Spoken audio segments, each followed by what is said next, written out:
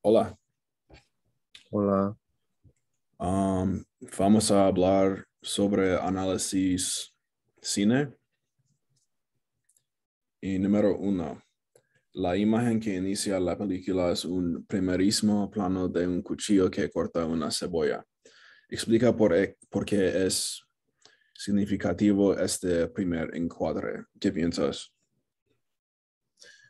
Yo pienso que del cuchillo cortando la cebolla es muy importante porque hay muchas emociones de la gente en la película y también, por ejemplo, cuando Rosaura hice ah, la comida, personas están muy triste o no le gusta su comida y también, pero ah, en contraste o en contrast para um, para Tita. Hold up, I'm fucking up. I'm thinking of another question. Está bien. Yo te acuerdo por lo mejor. Y yo pienso que cerca del mismo. Y el primer piso plano es un plano de puedes usar la angular de muy detalle fino y puedes ver el cuchillo y un cebolla en una gran pintura y es muy diferente de un plano medio donde puedes ver toda la escena. Es mejor puedes ver solo la cebolla y el cuchillo, yo pienso. Sí. Sí. Y número dos, al principio y al final tenemos un mismo encuadre. La hija de Esperanza sentada nos habla directamente a nosotros, al público, porque eligió el director un plano medio. Sí, para la pregunta, ah, yo pienso que ah, ah, usa plano medio porque su nombre es Esperanza y para en la comienza de la película, ah, las personas, las personas quisan muy esperanza y para relaciones y para Tita cuando uh, vivía con su madre, Elena. Sí, sí. Yo pienso que esto fue por la razón donde tú puedes ver a Esperanza hablando con la cámara y puedes ver que ella es una persona muy importante en el principio, pero esta escena en el final puede enseñar que uh, ella es la hija de Esperanza y un parte muy grande en este cine y ella hablando directamente a nosotros es para enseñar um, es para enseñar cómo este plano fue medio, porque tú puedes ver uh, la, la cara, las expresiones de la cara de ella y no le importa the environment. Es muy importante ella en esta escena. Yo pienso que el director eligió un plano medio por esta razón para enseñar que tú debes mirar a ella porque ella es un símbolo muy importante en esta historia. Sí, yo estoy de acuerdo con Bien. también para creación de esperanza representa literalmente esperanza de las personas en el cine. Sí, sí. Y bueno, número 3.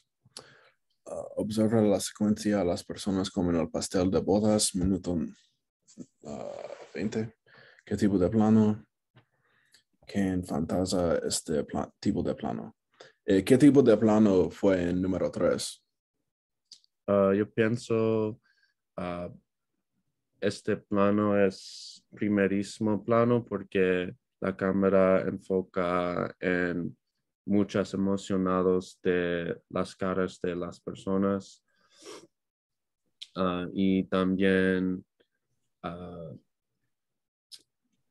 sí, muchas emocionales y muchas personas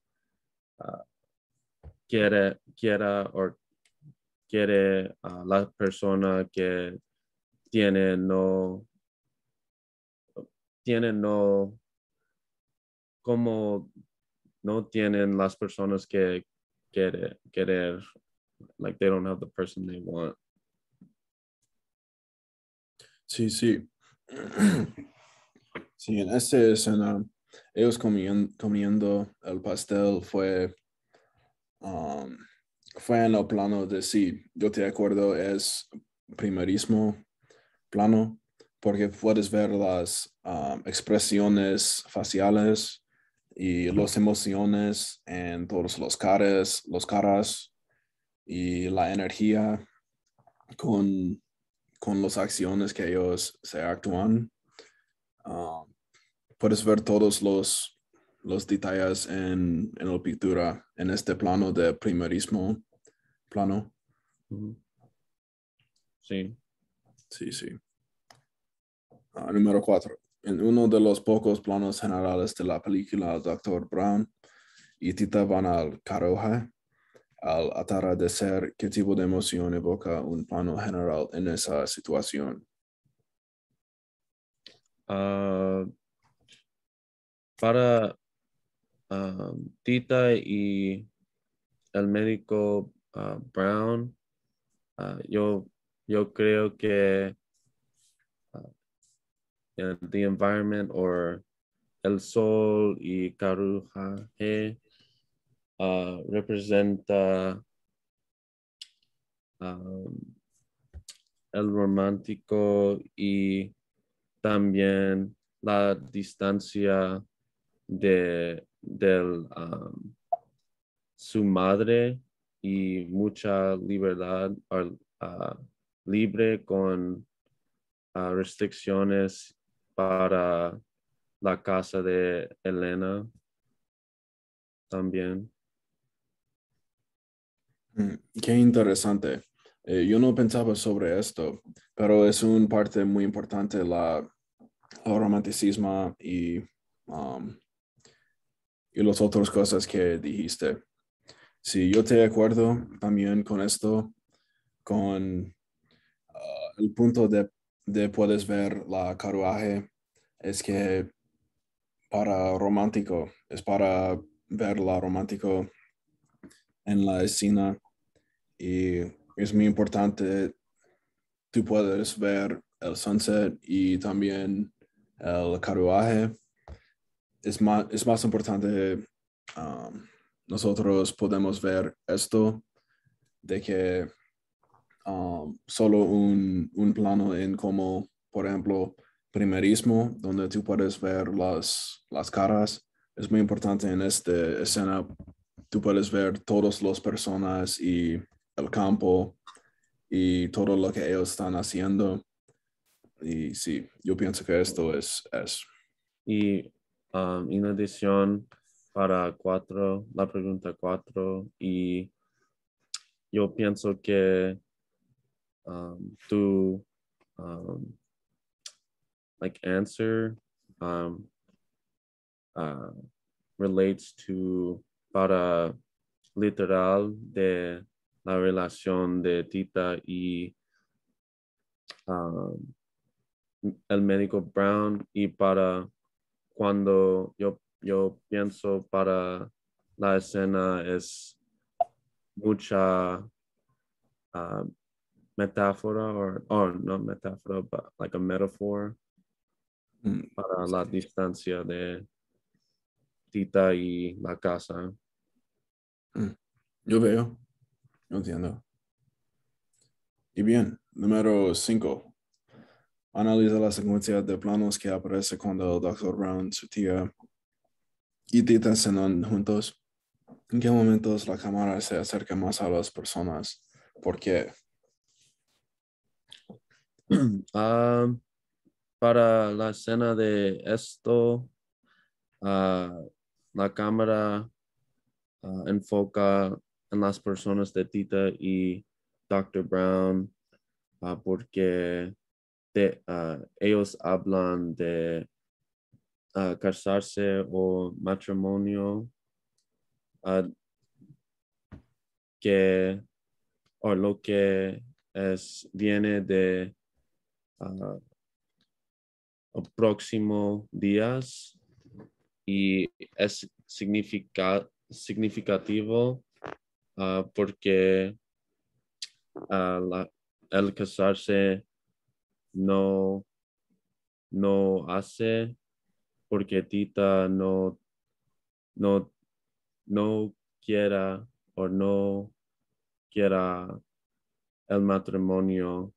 Así que la cámara enfoca en las emocionales cuando Tita se dice a Dr. Brown para la situación. Yo veo.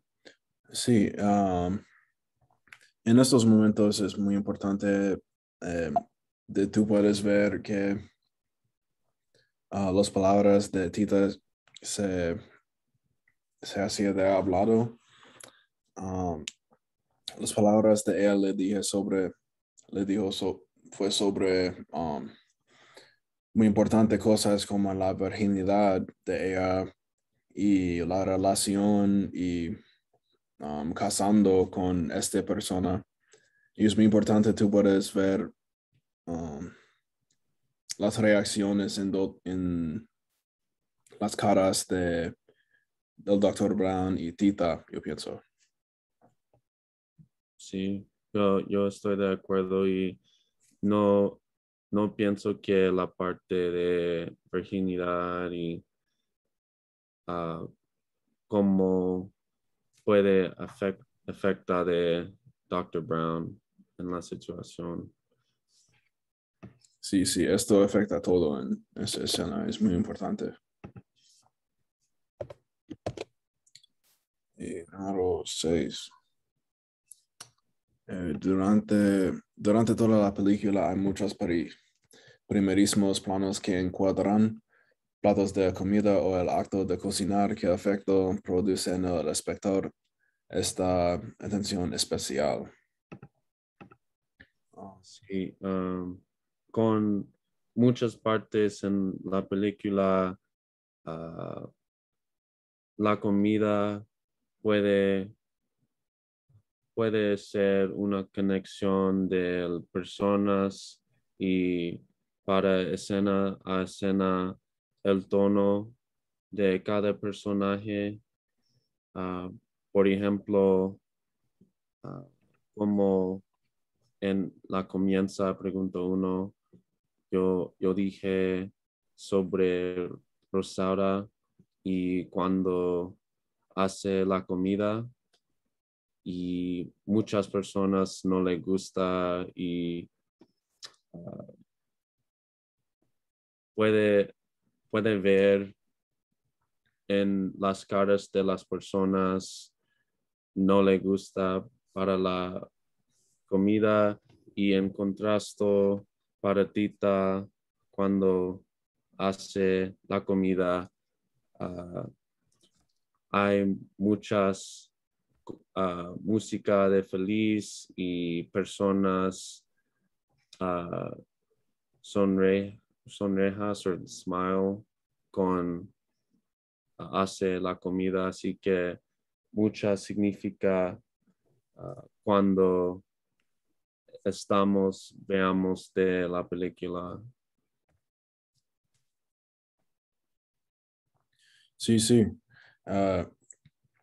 Es muy importante en este cine o en esta película que tú puedes ver um, todos los, todos los planos de cocinando. Um, todo el, todo todo este film, este, este cocinando, cortando los ceballos es muy importante. La cosa con las rosas fue muy importante. Todos los planos son para, tú puedes ver lo que ellos están haciendo, como ella está cortando los cebollas, y esto es para, tú puedes ver desde la punto de ella, la punto de vista de ella, con estos planos, yo pienso. Sí, mucha énfasis de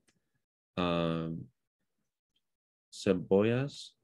Sí, sí, cebollas y el pan también. Y bueno, Bueno, número 7. ¿Qué piensan del final de la historia de amoroso de Tita y Pedro? ¿Es un final feliz? Expliquen.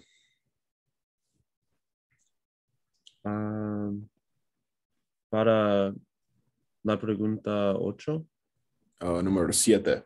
o 7.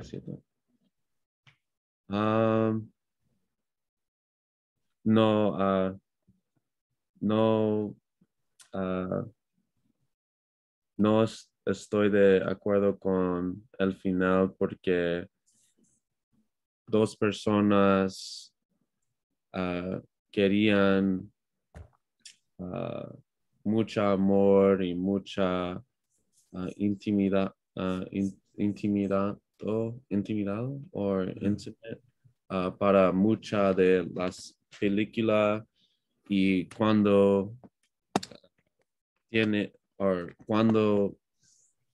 ellos tienen el tiempo a tener una relación, las personas, ambos, muerte cuando mucha joven y no, no vean la vida de viejo y así que yo creo que las vidas de ambos estaban mucho corto de las vidas. Sí, sí. Las vidas son muy, muy cortas y es muy, muy triste que tragedia. No fue un final feliz, fue muy, muy triste, como ellos están muriendo. Ellos están muriendo ah, en un mal manera. Pero hay una buena cosa, es que The Cooking Book um, fue, fue bien después de el infierno, después del fuego. Esto fue una buena cosa, pero otro de esto no hay un aspecto muy feliz, en mi opinión. Sí, por lo menos la cocina al book, por lo menos a esperanza todavía a la cosa y ya yo creo que es solamente buena en la situación. Mm. Sí. Y número 8 ahora. La alquimia, la alquimia aparece constantemente en las obras de realismo mágico. Podemos hablar de actos de alquímica en cómo agua para chocolate. Justifiquen. ah,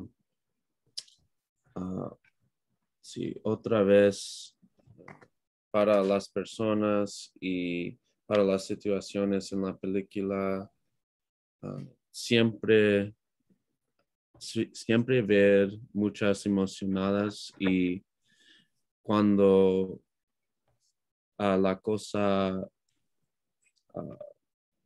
cosa small, like small thing, cuando hacen la película, muchos emocionados, cuando, por ejemplo, cuando uh, Elena, cuando ella vea con Tita, con Pedro, mucha furiosa y no tiene para, para ellos a tener, disfrutar y feliz cuando están conjuntos y también Tita quiera llorar, pero Elena nunca, ah, nunca hace y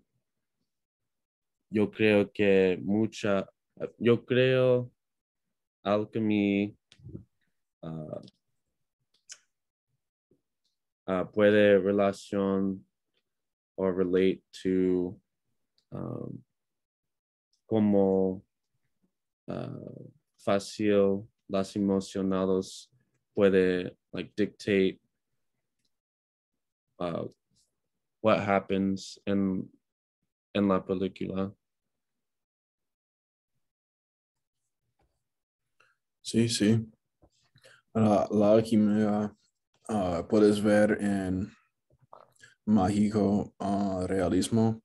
And hay estas cosas, yo pienso, eh, el birth de Tita y la pastel de casando, the wedding cake, y the matches and candles at the end, the never-ending bedspread, y las rosas, la cosa con the rose petals, y los valiosos fantasmas también.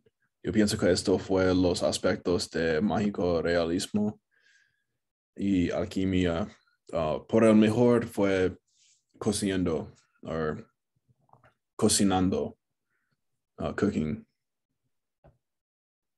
Sí, me gusta la conexión de la comida y cocinando y uh, uh, like magical or yeah, magic, Cierto, sí. mágico, yeah. Y número 9. Identifican una exageración en la película y explica por qué evoca algo mágico. Uh, cuando Elena viene a Tita, ella, ella ve a su y poner un curse en Tita y yo creo que después de the curse, muchas cosas del mal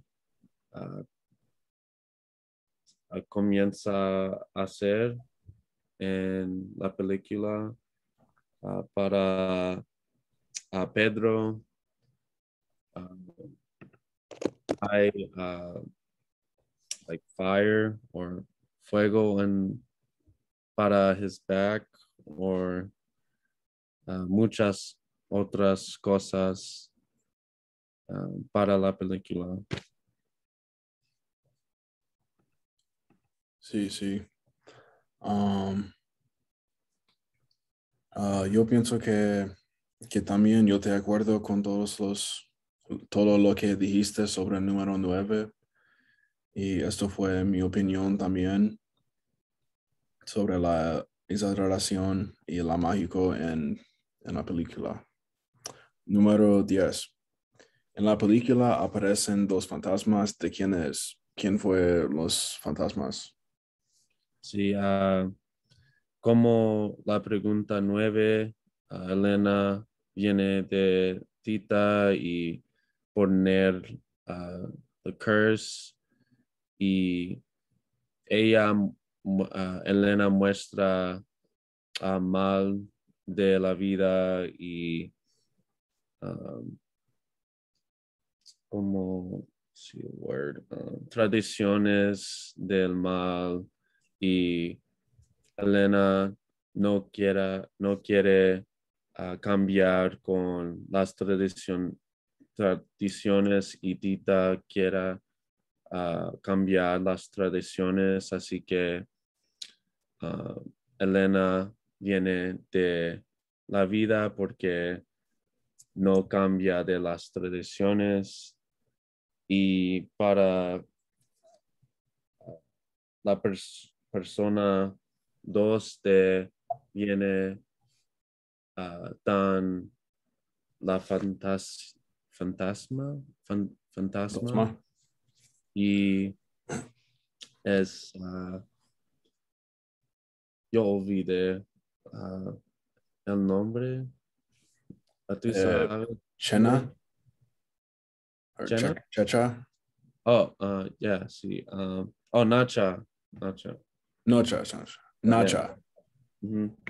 Y yo pienso que Nacha a traer la esperanza y continuación de ah, lo que Tita, lo que Tita quiere, mucha esperanza y cambiar las tradiciones y continuar de la vida que Tita ah, quiere en la vida.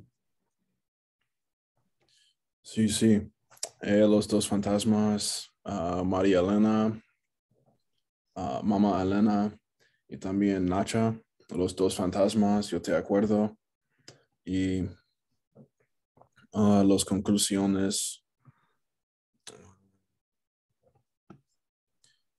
Sí, los dos fue las fantasmas y también um, con mamá Elena. Ella fue una carácter que significa yo me voy a jantar a tú. Ella siempre está muy estricta y muy antipática y esto es una representación de esto, como ella está todavía en el sueño de ella. Mm. Y Nacha fue una bien persona en este aspecto. Ella ayudaba a Tita. Y entonces esto fue en conclusión muy bien. Y esto fue todas las preguntas y nos hablábamos sobre todos los temas y las cosas en este cine. Y gracias por tu tiempo y nos vemos. Gracias.